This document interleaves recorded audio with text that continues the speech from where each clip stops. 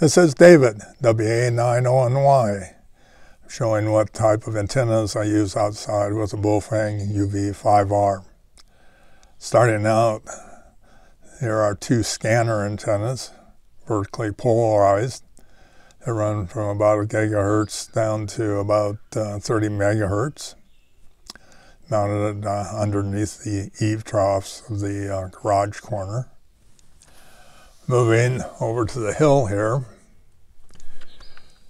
you might be able to see a 4-element arrow Yagi. The arrow Yagi is vertically orientated for working the Salem repeater. Next to it is 3 antennas.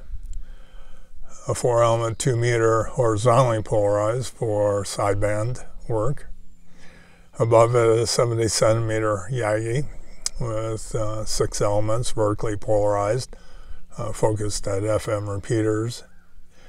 Above that is a tri-band vertical. It's 2 meters, 1¼ meters, and 70 centimeters. It's usually connected up to the 1¼ meters FM rig. Over is 2 Yagis. There's 7 elements.